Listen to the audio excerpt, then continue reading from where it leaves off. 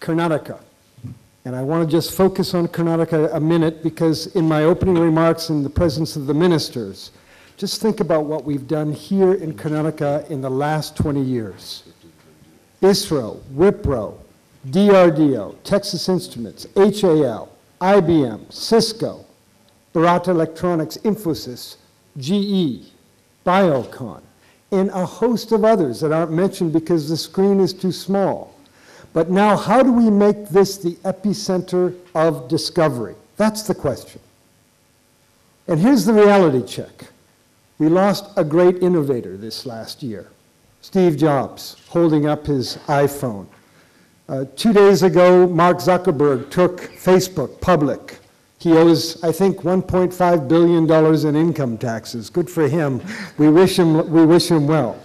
But the question Kiran asked was, what comprises the ecosystem that will spawn discovery?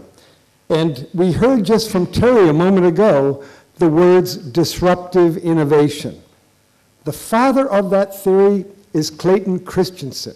He's a Harvard professor at Harvard University. He has suffered cancer, a stroke, diabetes, and he survives even till today.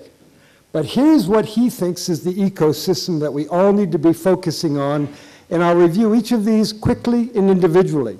But youth, obviously a young nation, someone thinking outside the box, a dynamic culture, someone that's a little bit anti-establishment, like Dr. M.K. Ban. Diverse education system, a dizzying array of choice and opportunity.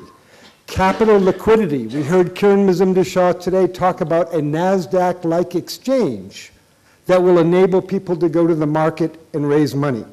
A proactive government, and we have one here in the government of Karnataka. Infrastructure. Dr. M.K. Ban just mentioned such an important aspect. An inviting climate. We've just stepped outdoors. Is there any more perfect climate than Bangalore? And then, of course, entrepreneurial risk-taking. Let me quickly just run through this. Ranga de Basanti, the whole idea of youth. 70% of India's 1.2 billion population under the age of 35. 54% under the age of 25. Talk about youthful energy, thinking outside the box, willing to take risk and chances. And then overlay that with the dynamic culture of Karnataka. And I show you the Vijayanagar Empire down in the lower left-hand corner. Mr. K.K. Heber, a great artist who is the Picasso of all of India. Shivram Karant, one of the great philosophers and environmentalists. And then bottom right-hand corner, that is the Brigade Road and MG Road intersection. Is there any better melting pot anywhere on the planet than Brigade Road on MG Road in Karnataka, Bangalore? And then look at the Indian flag. Saffron for Hindu, white for Christian, green for Muslim. In other words, a secular pluralist nation, a melting pot. Ideas are mixing in this dynamic culture. Entrepreneurial risk-taking, my God, the room is filled with them.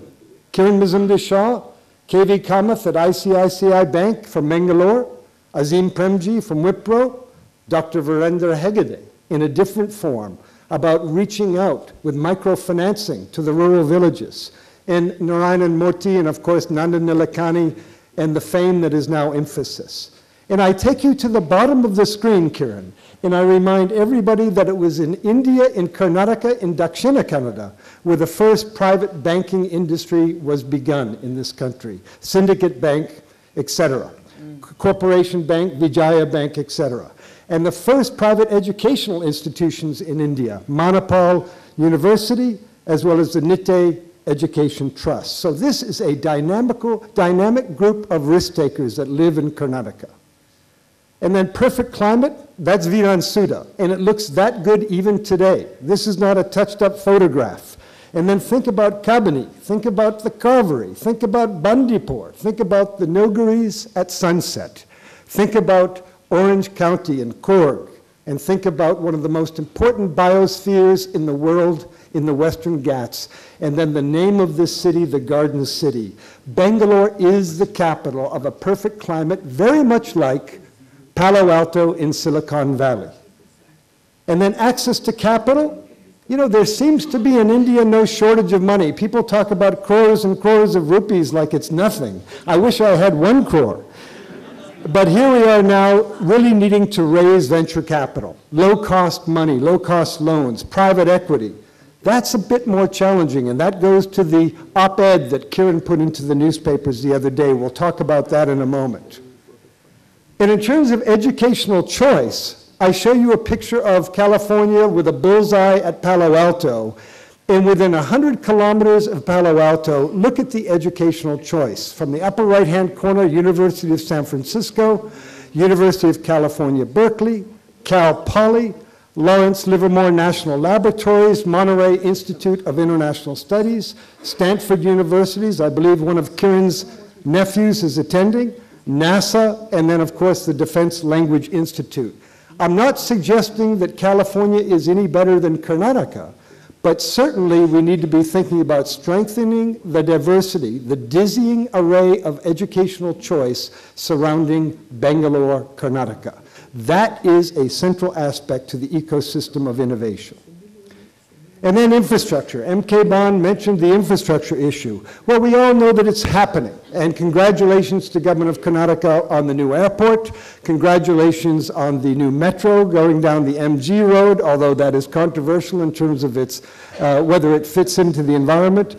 But Karnataka is on the move in terms of infrastructure development. The country itself, 150,000 megawatts of new power required, 25 new airports needing to be built, 25 existing airports needing to be upgraded, a brand new Air Force that's underway, 20,000 kilometers of new roads in the Golden Quadrilateral, a deep-water blue Navy that will be looking after the Bay of Bengal and the Straits of Malacca and fighting the pirates in Somalia and keeping an eye on the Chinese submarines. And then, of course, 20,000 megawatts of new nuclear power that's going to be developed between the United States, India, France, and other countries. And the need to add 12 more ports to the existing 12 major ports. $1.7 trillion price tag, and therefore the challenge of infrastructure, as M.K. Bond mentioned, is a major, major challenge. And why did we push so hard for the opening of the retail sector? And Kiran, if I can indulge you on this picture, I want you to imagine this as the healthcare system, the healthcare delivery system, and how it's going to involve massive investment, similar to the farm-to-market supply chain in the retail sector. That reminds me of pictures not too far outside of Tamil Nadu or outside of Bangalore. And these reminds me of not too unfamiliar picture outside of Gurgaon on the way to Haryana. And then when I think about the Mangalorean fish crop and the harvest, we're still preserving the fish on ice. There's not enough cold storage. In Haryana, North India, you have stacks and stacks of grain. And then we have our lovely day markets, we have our lovely night markets, but in the end, we need organized distribution. And if you imagine those images in the healthcare delivery system, you can appreciate that it's going to take investment all along the healthcare delivery system, just like along the farm-to-market supply chain system, and that's going to mean collaboration and the invitation of companies like GE to partner with Indian companies in making the major, major investments in research and development and innovation.